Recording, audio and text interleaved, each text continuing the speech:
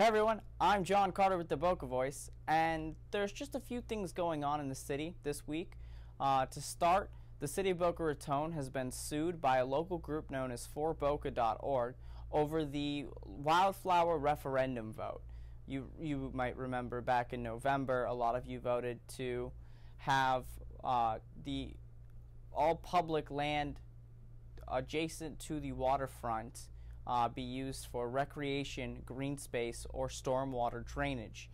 And now some of the properties in Boca Raton adjacent to the intercoastal have been used for commercial land in the past.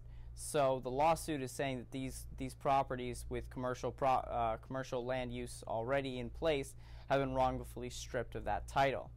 In election news, Mayor Haney has been challenged by Al Zaccaro, and Councilman Scott Singer has been challenged by Patty Dervishi. This is going to lead up for an interesting election cycle now that there's 3 elections happening here in Boca Raton. March 14th is the Boca Raton election, and we want to make sure that you guys are informed on who's running, what their platforms are, and Peter Gary will be interviewing every candidate on Fact or Fiction Friday, so tune in every Friday for a new interview with a new candidate. And we want to hear from you guys. What questions should we be asking these candidates? What issues matter to you most?